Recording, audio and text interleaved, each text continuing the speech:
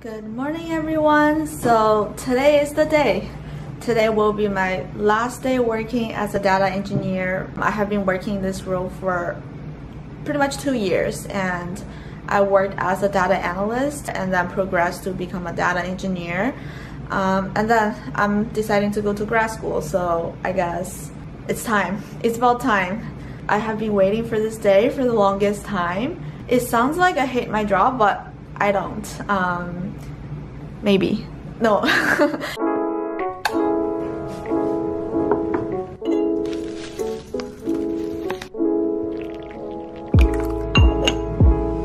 So first thing first is to finish the documentation.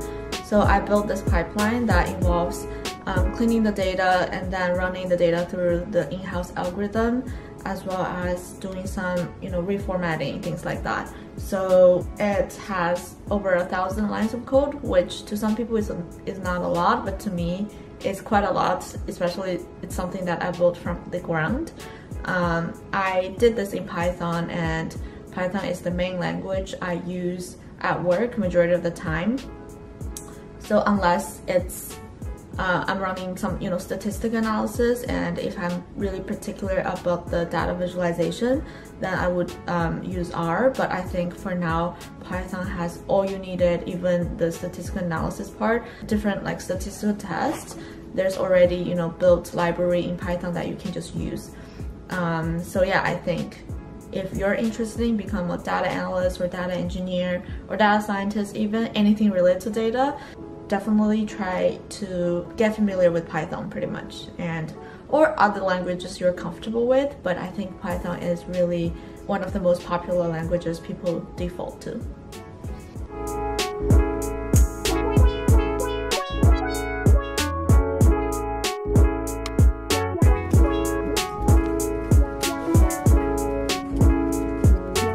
Right now I'm taking a break, and I just realized that as I'm working through the documentation, it's really hard for me to remember what the hell I was doing 6 months ago, just because I started build up this pipeline like I think almost like over 6 months for sure. Yeah, and I didn't do any sort of documentations, which is really bad.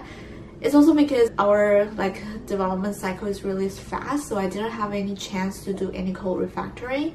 So right now, since I'm wrapping up work, I really need to write a documentation to describe each steps and why I'm doing each steps. So one tip I would give is that document everything, and document everything at the start of your work. So when you start a new project, just document every step. What is the thinking process and what conclusions you derive from that, and if you need to dig out the work you did 6 months ago, you won't be lost. So right now I'm really struggling because I don't know what the hell I was doing back then, and it's really hard for me to kind of remember that. Tip number 1, document everything and write notes.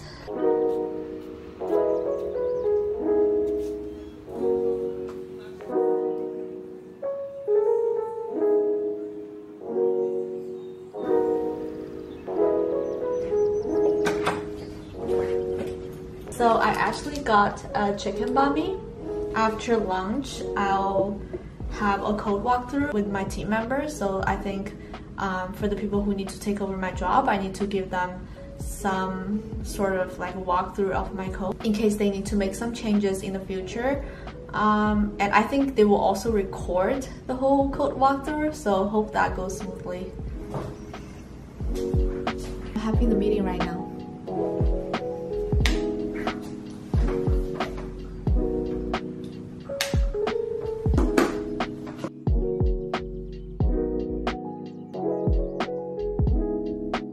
As I'm taking another break, I'm thinking might as well give you guys some background knowledge about my current role and how I shift from data analyst to data engineer. So when I just started my current role, my job involves in clean the data, including coming up with different QC algorithms to clean the data. I actually spent a huge chunk of my time just trying to clean data, which at first, before getting into this role, it was kind of unexpected. I thought my role will be, writing pipelines to process data, and clean data shouldn't be that bad.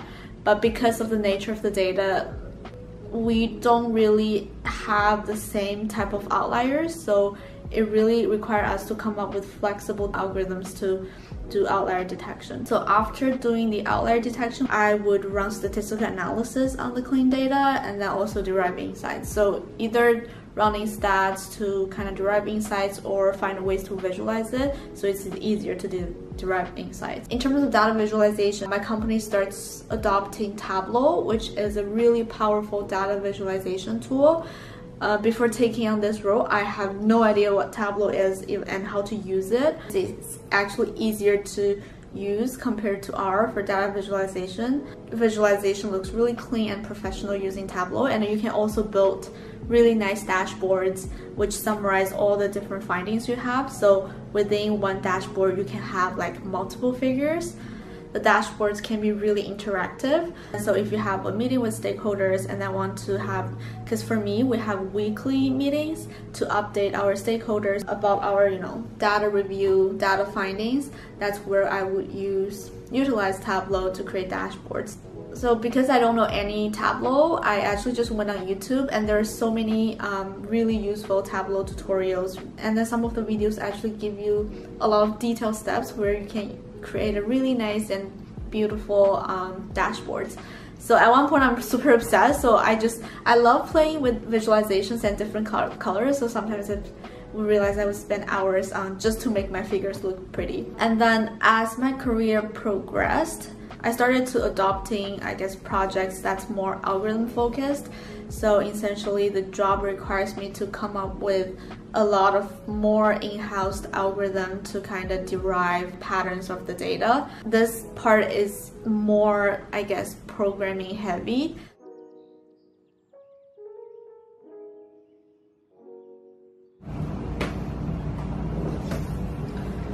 I'm done. Woo. Guys, so I just finished sending my last email to the whole team just to wrap up everything and give them a heads up that I did all the documentation and where they can find the documentation. So